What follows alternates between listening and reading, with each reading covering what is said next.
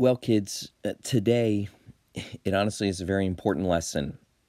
Finally, we get to the day where we discuss why. Why really do we factor? Why do we just spend the last 2+ weeks talking about all these different ways to factor a problem? That is to change it to multiplication. And, well, we're going to find out today. Now, what you're going to see here, it's not the first time you've seen it. You should have dabbled with this in algebra. But to be honest, this is a major concept in Algebra 2. It's major. And you got to get this. Yeah, we're going to talk about it today. We're going to talk about it for a lot of days. But, the first day can be maybe the most important. So I hope that you're interested. I hope you're eager. And let's get this right. Let's figure out why we factor. Now, the short answer is so we can solve an equation. Oh, yeah, isn't that always the answer for algebra? Well, it's often the answer, but the truth is it's so we can solve a special kind of equation. Quite frankly, a quadratic equation. Now, that sounds pretty fancy, but a quadratic equation is an equation that at some point ends up with an x squared. Hey, we graphed those kind of equations at the beginning of this chapter. We graphed y equals x squared.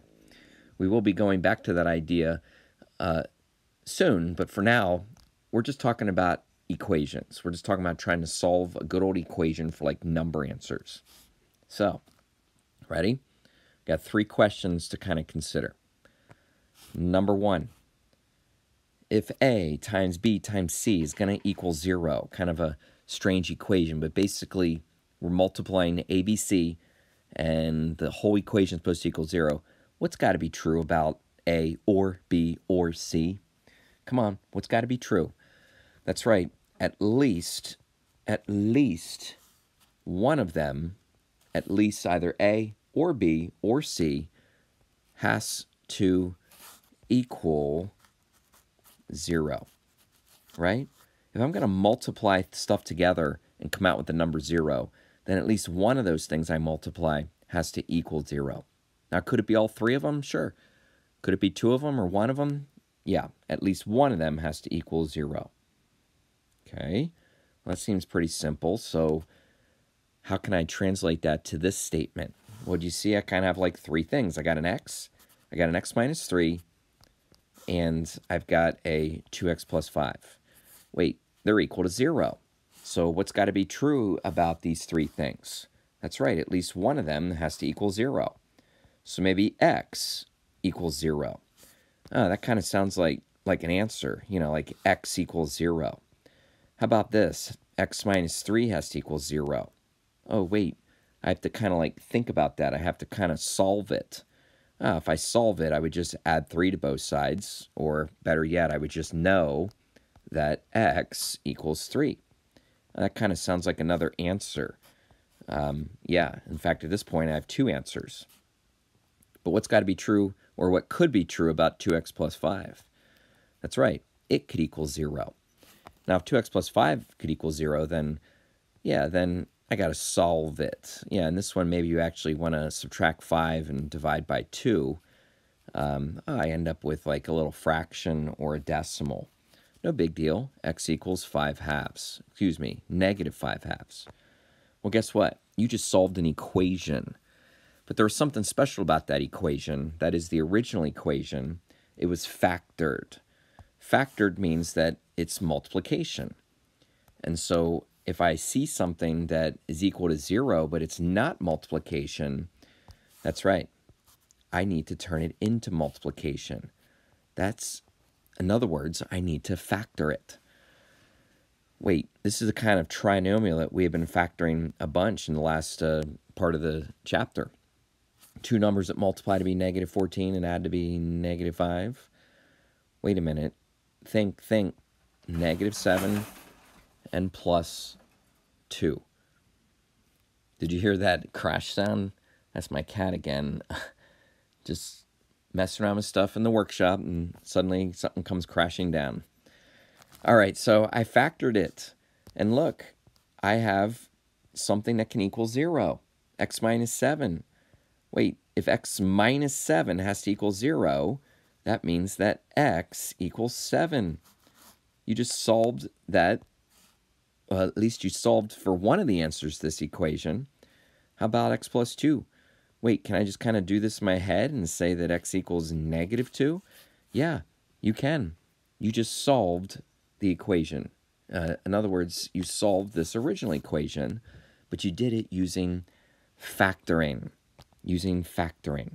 So let's make a couple observations here, because these are the kind of equations that we're going to solve. We're going to solve equations that are equal to 0. In fact, they have to equal 0 for this to work. Then you're going to factor. You're going to factor because you want to turn it into multiplication. And simply then determine the x that's going to make each group, each part, each factor equal 0. That means you could have many answers. Okay, now, ready? We're going to solve quadratic equations. Quadratic equations, they're equations that have an x squared in them. They also have other stuff in them. And so we want to recognize that these equations like to equal 0. Okay, now if the equation's got to equal 0, that means I probably need to move some things around. You know, like kind of move x squared back over on this side. And, you know, like subtract 5x over here. Basically, I rearrange the equation to be x squared minus 5x plus 6. But now it's equal to 0. And it looks like a trinomial. You know, it looks like something I can factor. Two numbers that multiply to be 6, but add to be -5. Okay, very important that you write these correctly as x minus 3 and x minus 2. Now, what I can do is I can solve x minus 3. What do you mean solve? I mean, what makes x minus 3 equal 0? Yeah, I mean, if you're ready just to say x equals 3, great. Okay, you just solve for one of the solutions. How about this one here? Again, can I just kind of look at this and say x equals 2? Most definitely. In fact, when you're ready, that's what we're going to do. Now, I'm not going to do this for every problem, but just remember what just happened here. We just solved this equation. That means if I plug in 3, now if I plug in 3, I'd have to be plugging in 3 for both the x's. Okay, so I found 3. That means if I plug that in, I get 15, right? Minus 9. Oh my gosh, that does equal 6. And then what else could I plug in? I could plug in 2. Yeah, my other answer was 2. And if I plug that in, I got to plug it in for both x's. It's going to give me 10. It's going to give me 4 minus 4. And by golly, that does equal 6. So the method that we're going over here 100% works. We just got to be ready to use it. Okay, it's a method to solve a quadratic equation. What's going on? Why are we slowing down here? Well, I know this one's a little harder to do, right? It's got a coefficient. Now, when you have a coefficient, maybe you have to use the British method. Or maybe the numbers aren't so bad that we can just do a little simple guess and check. Okay, listen, the only numbers that work for 5x squared are 5x and x. And the only numbers that work for 3 are 3 and 1. Now, they're not going to add to be -8. That's not the way it works. They're supposed to check to be -8. That means I need to carefully place -3 and -1 in here. Now, did I get it right? Okay, did I get it right? Well, that depends on if when I check my answer that these outer and inner numbers are going to give me -8x. And if you're doing a little mental math here, you get -5x out of that, you get -3x out of that, and those check to be -8. Now, that's what we were doing in the last part of the chapter. Now what are we doing? Yeah, we're solving it equal to 0. So I got an extra step. I have to actually take 5x minus 3 and set it equal to 0. And yeah, I mean, unless you can do this in your head, which I know some of you can, you got to kind of do some algebra. You know, like add 3 and divide by 5. Okay, it's not like awful. So we get 3/5. This one over here, you probably can do that, should be able to do that in your head. That's just going to come out to be x equals 1. Either way, I have two answers. Both of them I found using factoring. And of course, the equation equal to 0 to boot. Try one. You should be ready to try one on your own. This is a trinomial. That means it can be factored. It's equal to 0.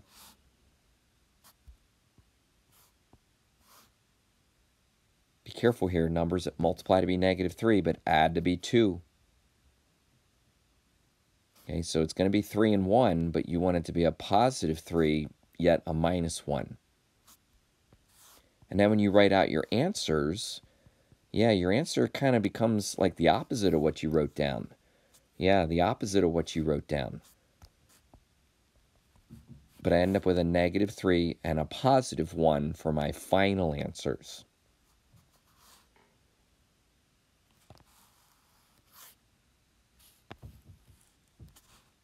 What's going on with this fourth one here?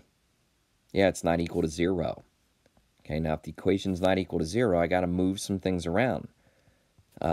Most of the time, you move things so that you end up with a +x². So, I got a +x² already, but this changes to a 4x and to a -12. Yeah, that looks a little bit more like a trinomial that I can factor. Yeah, numbers that multiply to be -12 but add to be +4. Now be careful, you should not be using 4 and 3, but you should be using 6 and 2, specifically -2. Remember, when you write your answer, you're actually writing the number that's going to make this equal 0. You're writing the number that's going to make this entire group equal 0. That's why I actually write x equals +2. Well, we're underway. We're solving a quadratic equation. Now, what I showed you is definitely true for the majority of quadratic equations. That is, they got equal 0, we're going to factor them, and we're going to set groups equal to 0. But I want to show you here on the first day that some equations that are quadratic, now quadratic just means that it's got an x². So some equations that are quadratic can actually be solved without using complete factoring. I just want you to see this on the first day to kind of keep your mind open. You look at an equation like this and you should feel like that there's simply one x term.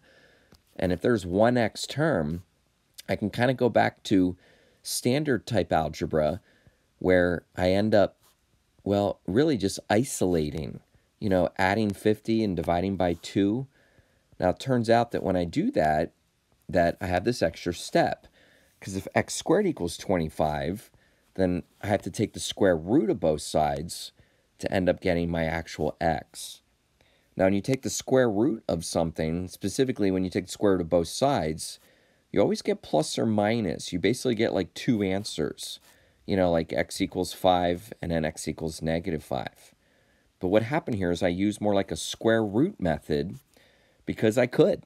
Because there was one x in one place, and I simply isolated it to C.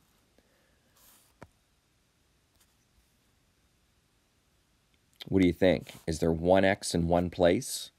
Yeah, there is. So this problem can kind of be solved with more of a traditional type algebra where you do where you isolate, you do inverse operations. You want to notice that the timing is a little different in this problem. That is that I actually take the square root now because the x minus 2 squared, well, it was isolated. Now, when I take the square root of 16, I get plus or minus 4. I don't really need these parentheses anymore because now I can just add 2. But you want to recognize that you're adding 2 to +4. That'll give you 6. And -4. Wait, if I add 2 to -4, it's going to give me -2. Okay, a little different strategy. Okay, I'm using a square root method because I can. Basically because there's a single x in one place. Now, I might be showing you, I don't think I'm showing you too much on the first day, but I'm going to be showing you a way that we can use like a Well, a variation of the factoring strategy from up above. You say, well, what do you mean? Well, what I mean is instead of subtracting 4 from both sides and making this equal 0, which we could do that, I'm going to recognize that I can actually factor this, since it's a PST, into x plus 3, the quantity squared. Now, here's the deal. Because I can do this, because I can factor it into a nice little perfect square, now I have 1x in one place. And I can actually take the square root of both sides, kind of like a square root method, to be able to solve for x. Okay, what happens here is I do end up subtracting 3 from two numbers. If I subtract 3 from positive 2, I get negative 1. But if I subtract from negative 2, I get negative 4. That was like a square root method. Okay, you say, well, what if I had used the method you were showing me up above? Well, if I need to erase this, you can see. If I had used the method that I was showing you up above, then I would have made this equal 0. Let's tell you what, let's change the color.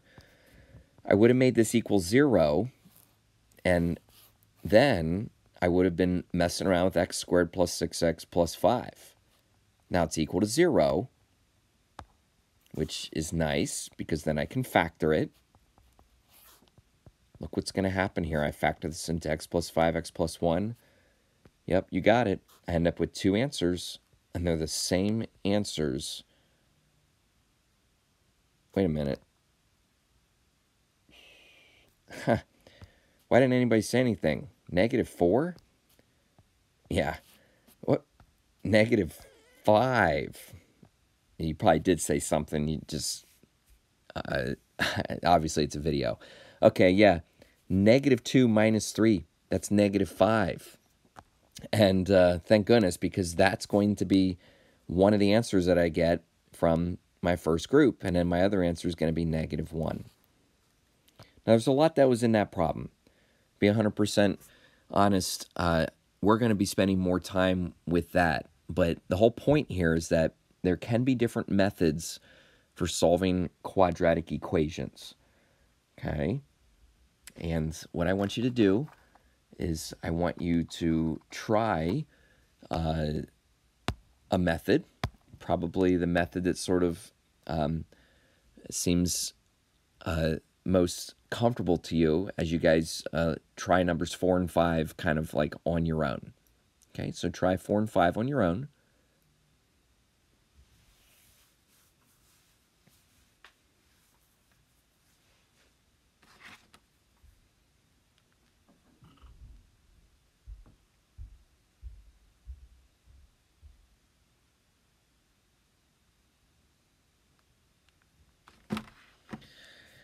How you doing? Okay, I know maybe you're like, nah, I don't know what to do. Listen, single x in one place, that means that I can do like traditional algebra. Traditional algebra would be that I isolate, and since I'm isolating, I'm going to have to add 49. First, take the square root of both sides, get rid of that x, or get rid of that square. Now you do get plus or minus 7. And then when you subtract 6, let's do this carefully. Positive 7 subtract 6 is 1. Negative 7 subtract 6 is negative 13. Okay, probably the best way to go about that problem. Honestly, the truth with this problem is there's 2 ways to do it.